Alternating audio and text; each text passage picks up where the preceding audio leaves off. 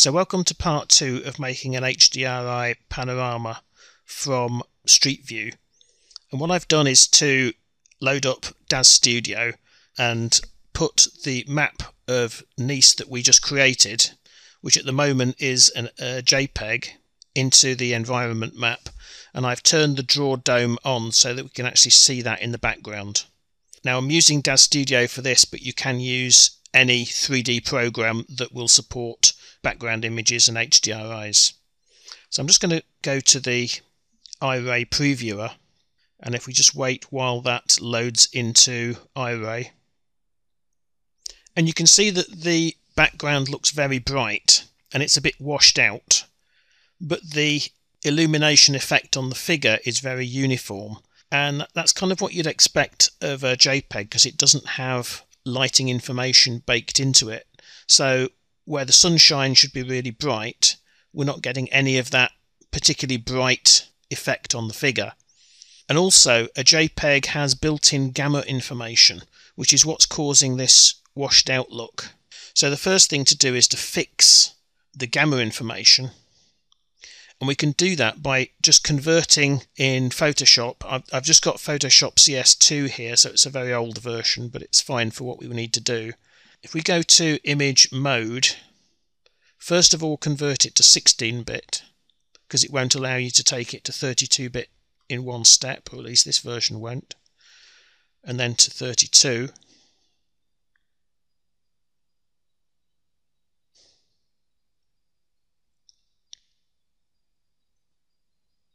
So we now have a pretty much identical image, but instead of being 8-bit deep, so 256 levels for red, green and blue, we've got pretty well infinite levels. Although because it's being converted, it's still the same information. So, but if we now save it, and we're going to save it as a in the radiance format, so that's going to be an HDRI.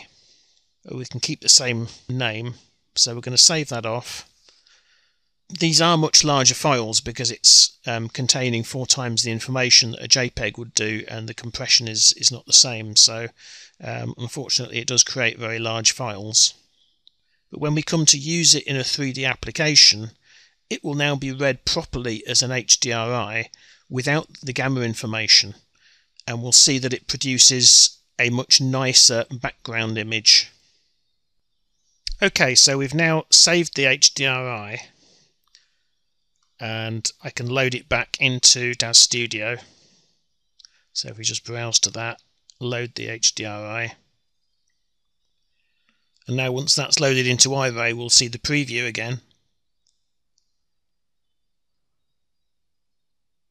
And now you can see that the background doesn't have that washed out look, but the illumination effect that we're getting on the figure still isn't bright enough, because the sunlight in the scene is just at 255 rather than the sort of much brighter effect that you would get if you were using a proper HDRI, because at the moment we haven't incorporated any lighting information. So that's the next step. So I'm just going to turn off the iRay render there. I'm going to go back into Photoshop, and if you look at this image, there's only one source of light, which is the sun here. So what we need to do is to, if we select that,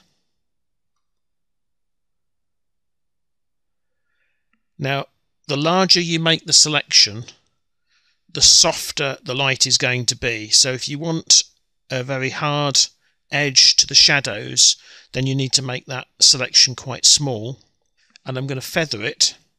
So if we go into feather, let's choose 20.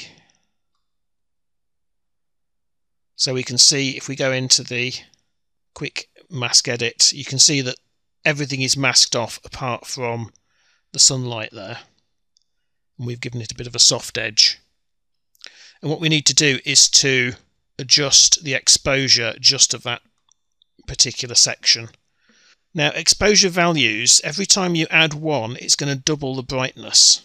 So just be careful of using values too high, because it is a sort of logarithmic scale. So 3 will give you 8 times, 4 will give you 16 times, and so on. And I found that a value of about 6 quite often will do the trick. But it's always worth testing this out and going to and fro between Photoshop and Daz Studio or whatever target software you're using and trying it out. But we're going to try a value of 6, and we're going to save that off again. But this time it's got the lighting information from the sun baked into the HDRI. Everything else has been left untouched. If you do have multiple light sources within your scene, you can multiple select and do those. So you can be very flexible in terms of the lighting that you can set up for your scene. But it's lighting that's actually baked into the HDRI. And you can colour the lighting as well. So again, we're going to just save that. And once that's done, we'll reload that into Daz Studio. So here we are back in Daz Studio. What I'm going to do is to just select the JPEG version again. And then reload the HDRI. Just make sure that we get the new version rather than the old version. If I now go on to the iRay preview again, we should get the new version of the HDRI with the sunlight included. And here we can see the result of that, and you can see that we're getting a nice light on the figure now. And we can be sure that the direction of the light is consistent with the lighting in the background because it all comes from the HDRI. So if we now, say, rotate the dome, let's rotate that 90 degrees, then we can see that we've got shadows coming off towards the right, and that is also consistent on the figure. We're getting a little bit of street view artifacting on the road here, but it's pretty easy to find a suitable angle that you won't be able to see any of the artifacts. Because street view images are taken from the top of a car, you can see that the figure looks out of scale here, so it's best to try and avoid having other figures in the scene.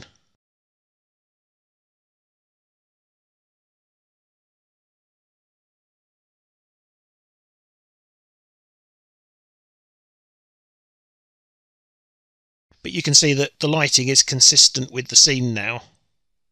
We could probably have gone one stop more in terms of the lighting, but that would be for you to play around. But you can see that you can produce some very nice images by using this technique of capturing a street view panorama in JPEG format and then converting it into an HDRI. And you can use the technique for editing HDRIs, so to adjust the lighting in a pre-existing HDRI, or to create something completely abstract, and then using the selection and exposure method within Photoshop to add lighting information onto that to produce some really interesting lighting setups for your scenes.